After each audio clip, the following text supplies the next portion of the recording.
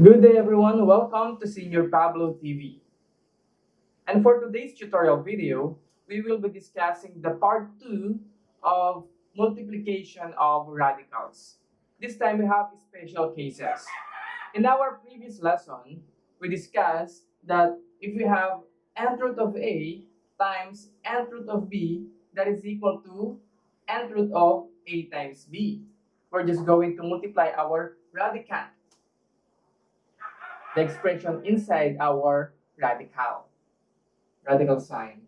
So if we have square root of 5 times square root of 2, that is simply square root of 5 times 2.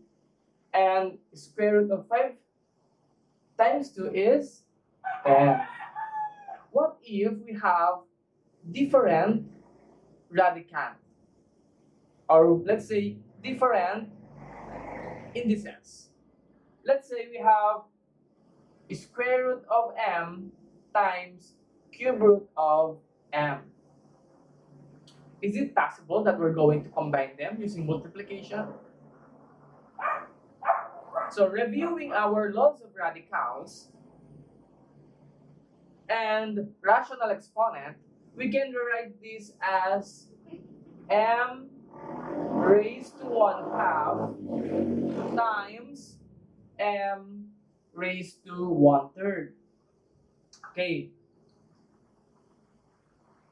The rational exponent, or the equivalent of square root of m in rational exponent is m raised to 1/2. And the equivalent of cube root of m in rational exponent is m raised to 1/3.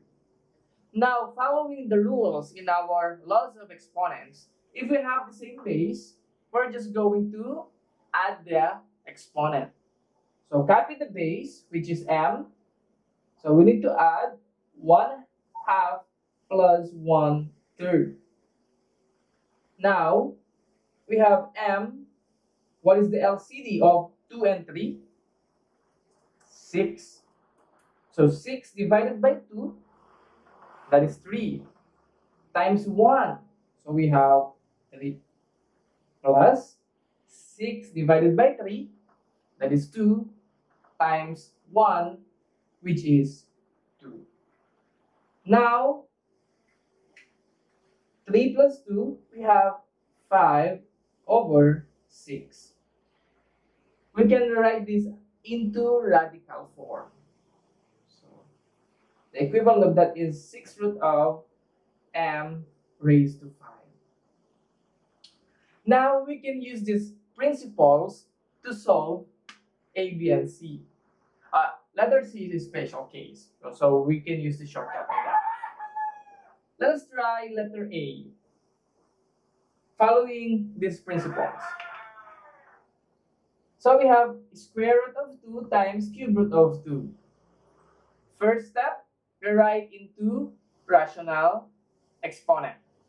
So that is 2 raised to 1/2 times 2 raised to 1/3.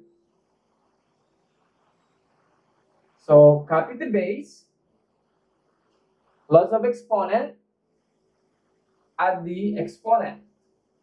1/2 plus 1/3. Now, we have 2. LCD is 6.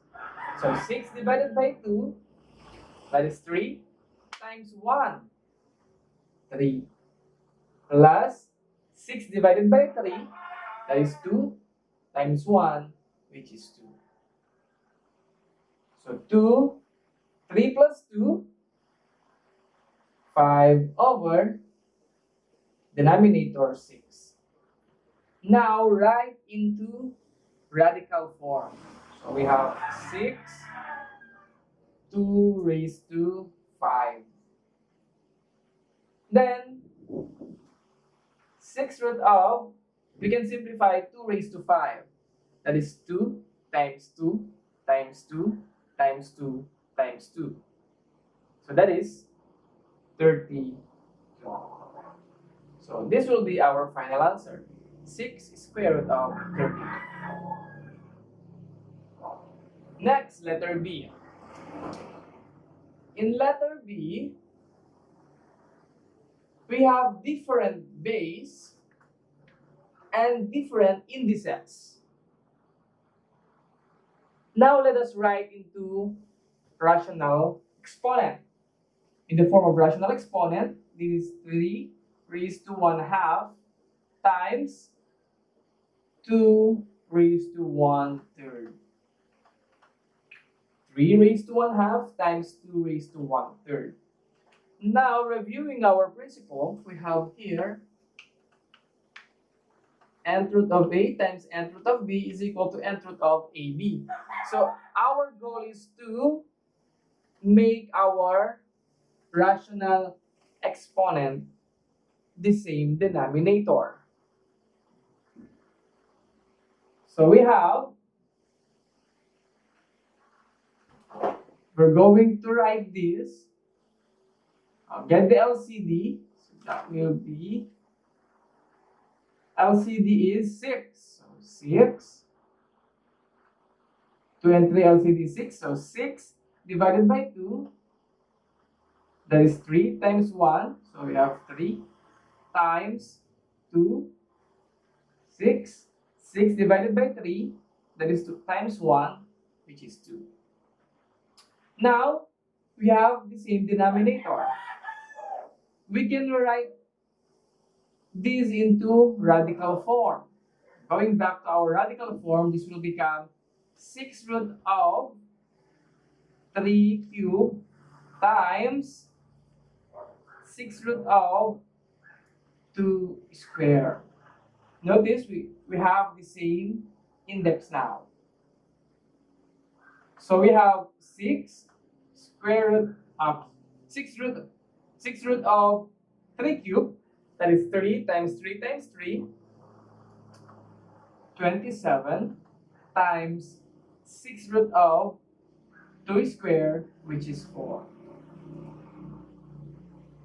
Following our principle, we have now 6 root of 27 times 4. And for our final answer, 27 times 4, 7, 14, 21, 28, carry 2, 4 times 2, 8, 9, 10. So, 108. Our final answer is 6 root of 108. Now let us try letter C. Square. So quantity square root of 2 plus 2 square root of 3 raised to 2. So let us try to use the shortcut in square of binomials. So the shortcut is square the first term. We need to square this. So square root of 2 square. Multiply the first and the second term times 2. So plus, we need to multiply, that is 1 times 2, which is 2. Then multiply square root of 2 times 3, which is 6. And of course, we need to multiply by 2. Multiply the first term times the second term. That's why we have 1 times 2 and square root of 2 times 3, which is 6. And don't forget to multiply it by 2. And for our last, we have squared second term. So we have 2 square root of 3 square. Now, we can cancel the square root and square. So we have 2 plus 2 times 2. We have 4 square root of 6 plus 2 square. That is 4 times, remove the square root 3.